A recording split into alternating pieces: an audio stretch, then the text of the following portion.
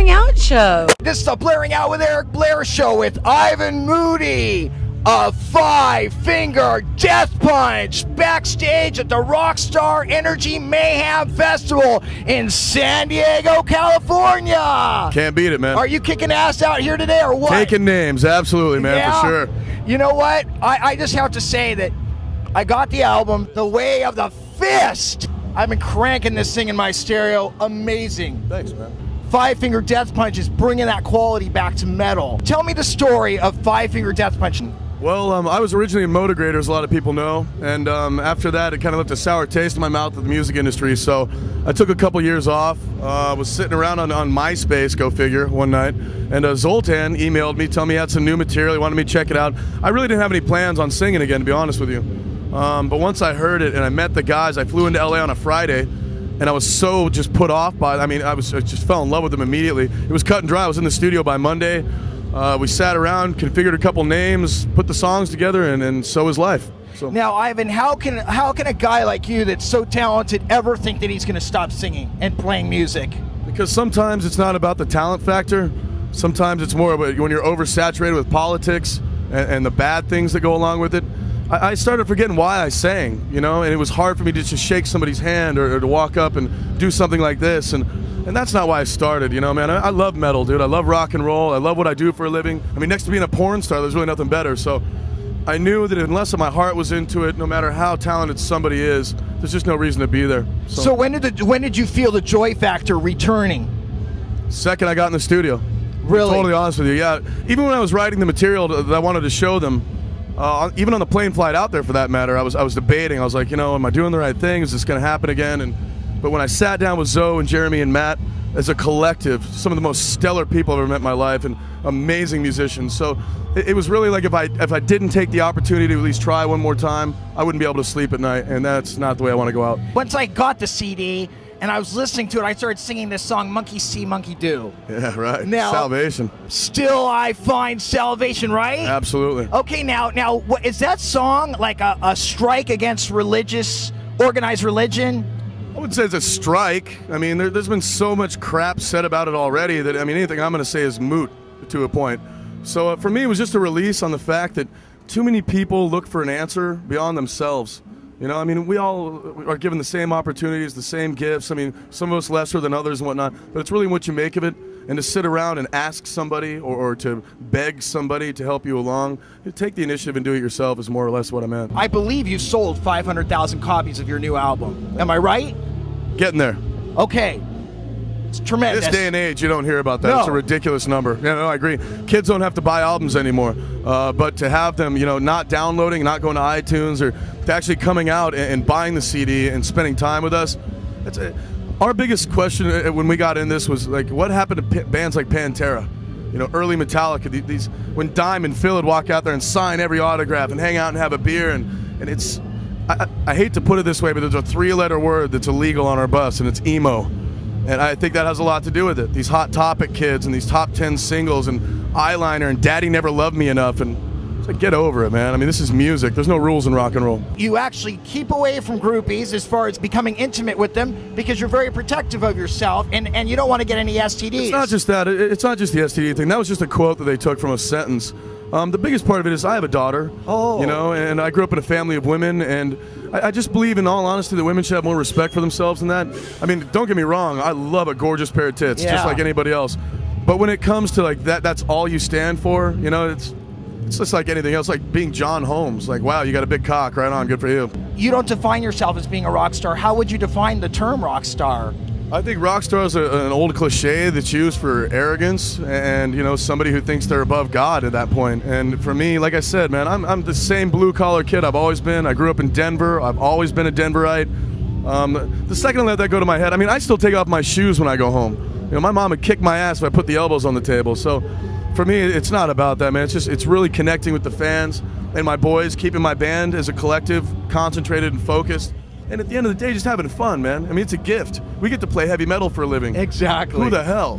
What was it that your parents instilled in you to make you have this foundation?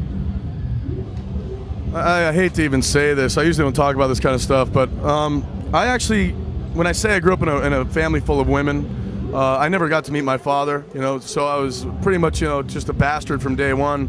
And by the time I was about 12 and 13, I was so out of control. My mom threw me in group homes. She couldn't take care of it anymore. So for me, what instilled it was being alone a lot of the time. I mean, when you have nothing more than a radio and, you know, a couple CDs to keep you company, I don't even know how to go into that without taking up an hour of your show. Is there a spiritual side to Ivan Moody? Absolutely. And how would you define that spiritual side? Electric. I believe in karma, man. I believe that you do good, you get good. I believe it's all about honesty and especially being true to yourself. I think a lot of people so judgmental at other people, but they have no time in the day to look at their own face and go, wow, maybe I'm fucked.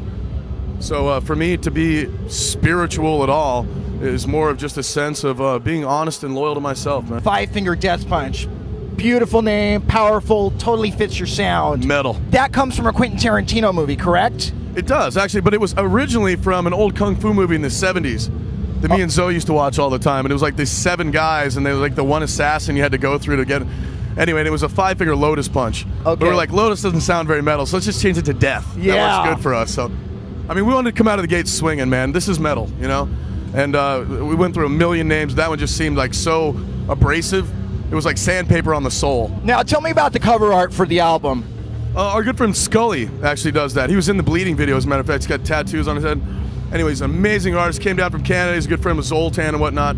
But him and Zoe sat down, choreographed the whole thing, and we wanted the old school, like the Puss Head. Yeah. The old Metallica themes and whatnot. We really, like I said, I wanted it to be metal. What are some of your favorite cuts on the record? Personally, my favorites are Meet the Monster, Devil's Own, and of course Ashes, because I wrote it about, you know, that inner demon that I'm always fighting with. So that was, yeah, that's probably one of the best. The bleeding's really painful for me. I mean, it's not like the rest of the people think.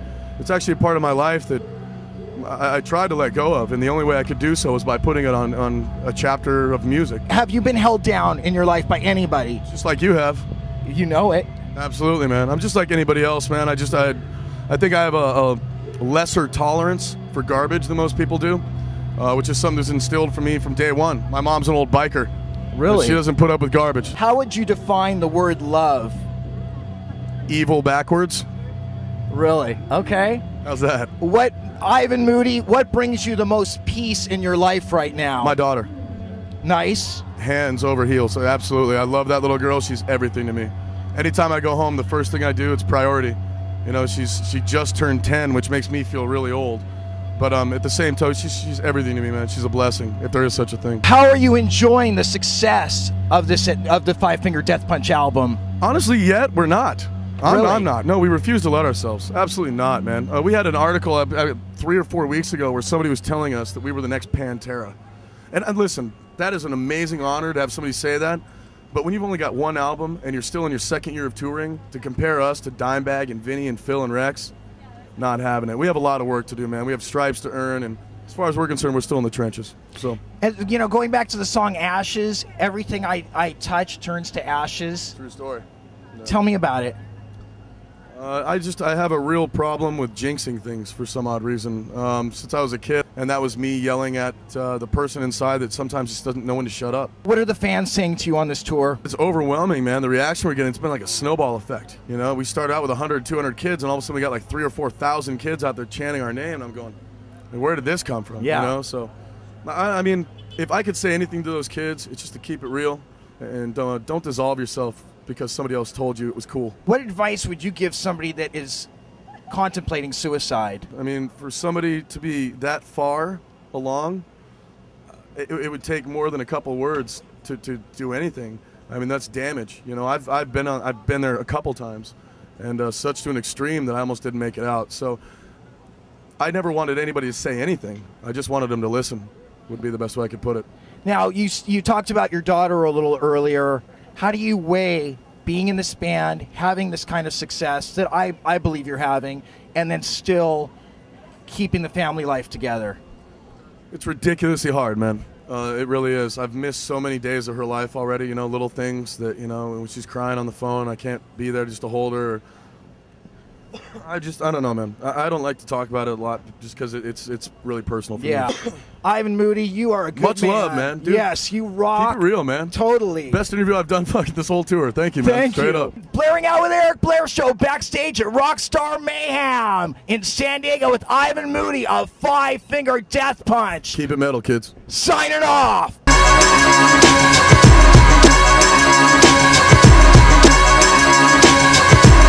When did you feel the joy factor returning? Second I got in the studio. Really? I'm totally honest with you. Yeah. Even when I was writing the material that I wanted to show them, even on the plane flight out there for that matter, I was debating. I was like, you know, am I doing the right thing? Is this going to happen again? But when I sat down with Zoe and Jeremy and Matt as a collective, some of the most stellar people I've ever met in my life and amazing musicians. So it was really like if I didn't take the opportunity to at least try one more time, I wouldn't be able to sleep at night, and that's not the way I want to go out. Once I got the CD and I was listening to it, I started singing this song, Monkey See, Monkey Do. Yeah, right. Now, salvation. Still I find salvation, right? Absolutely. Okay, now, what, is that song like a strike against organized religion? I wouldn't say it's a strike. I mean, there's been so much crap said about it already that, I mean, anything I'm going to say is moot to a point. So for me, it was just a release on the fact that too many people look for an answer beyond themselves. You know, I mean, we all are given the same opportunities, the same gifts. I mean, some of us lesser than others and whatnot, but it's really what you make of it. And to sit around and ask somebody or to beg somebody to help you along, take the initiative and do it yourself is more or less what I meant. I believe you sold 500,000 copies of your new album. Am I right? Getting there. Okay. It's tremendous. This day and age, you don't hear about that. No. It's a ridiculous number. Yeah, no, I agree. Kids don't have to buy albums anymore. But to have them, you know, not downloading, not going to iTunes, or to actually coming out and buying the CD and spending time with us, our biggest question when we got in this was, like, what happened to bands like Pantera? You know, early Metallica, these when Dime and Phil would walk out there and sign every autograph and hang out and have a beer, and it's after Devil's Own and of course Ashes, because I wrote it about, you know, that inner demon that I'm always fighting with. So that's probably one of the best. The bleeding's really painful for me. I mean, it's not like the rest of the people think. It's actually a part of my life that I tried to let go of, and the only way I could do so was by putting it on a chapter of music. Have you been held down in your life by anybody? Just like you have. You know it. Absolutely, man. I'm just like anybody else, man. I think I have a lesser tolerance for garbage than most people do, which is something that's instilled for me from day one. My mom's an old biker. Really? She doesn't put up with garbage. How would you define the word love? Evil backwards. Really? Okay. How's that? What, Ivan Moody, what brings you the most peace in your life right now? My daughter. Nice. Hands over heels. So absolutely. I love that little girl. She's everything to me. Anytime I go home, the first thing I do, it's priority. You know, she just turned 10, which makes me feel really old. But at the same time, she's everything to me, man. She's a blessing, if there is such a thing. How are you enjoying the success of the Five Finger Death Punch album? Honestly, yet we're not. I'm not. No, we refuse to let ourselves. Absolutely not, man. We had an article 3 or 4 weeks ago where somebody was telling us that we were the next Pantera. And listen, that is an amazing honor to have somebody say that. But when you've only got one album and you're still in your second year of touring, to compare us to Dimebag and Vinny and Phil and Rex, not having it. We have a lot of work to do, man. We have stripes to earn, and as far as we're concerned, we're still in the trenches. So, and, you know, going back to the song Ashes, everything I touch turns to ashes. True story. No. Tell me about it. The Blairing Out Show. This is the Blairing Out with Eric Blair show with Ivan Moody of Five Finger Death Punch backstage at the ROCKSTAR Energy Mayhem Festival in San Diego, California. Can't beat it, man. Are you kicking ass out here today or what? Taking names, absolutely, man, yeah, for sure. You know what? I just have to say that I got the album, The Way of the Fist. I've been cranking this thing in my stereo. Amazing. Thanks, man. Five Finger Death Punch is bringing that quality back to metal. Tell me the story of Five Finger Death Punch. Well, I was originally a motograder, as a lot of people know, and after that it kind of left a sour taste in my mouth of the music industry, so I took a couple years off. I was sitting around on MySpace, go figure, one night, and Zoltan emailed me, telling me he had some new material, he wanted me to check it out. I really didn't have any plans on singing again, to be honest with you. But once I heard it and I met the guys, I flew into LA on a Friday, and I was so just put off by it. I mean, I just fell in love with them immediately. It was cut and dry. I was in the studio by Monday.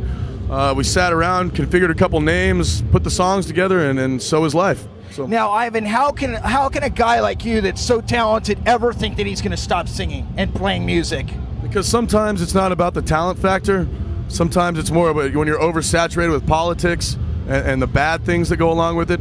I started forgetting why I sang, you know, and it was hard for me to just shake somebody's hand or to walk up and do something like this, and that's not why I started, you know, man. I love metal, dude. I love rock and roll. I love what I do for a living. I mean, next to being a porn star, there's really nothing better, so I knew that unless my heart was into it, no matter how talented somebody is, there's just no reason to be there. So when did... I hate to put it this way, but there's a 3-letter word that's illegal on our bus, and it's emo. And I think that has a lot to do with it. These Hot Topic kids and these top 10 singles and eyeliner and Daddy Never Loved Me Enough, and it's like, get over it, man. I mean, this is music. There's no rules in rock and roll. You actually keep away from groupies as far as becoming intimate with them because you're very protective of yourself and you don't want to get any STDs. It's not just that. It's not just the STD thing. That was just a quote that they took from a sentence. The biggest part of it is I have a daughter, you know, and I grew up in a family of women, and I just believe, in all honesty, that women should have more respect for themselves than that. I mean, don't get me wrong, I love a gorgeous pair of tits, just like anybody else. But when it comes to like that's all you stand for, you know, it's just like anything else, like being John Holmes. Like, wow, you got a big cock, right on, good for you. You don't define yourself as being a rock star. How would you define the term rock star?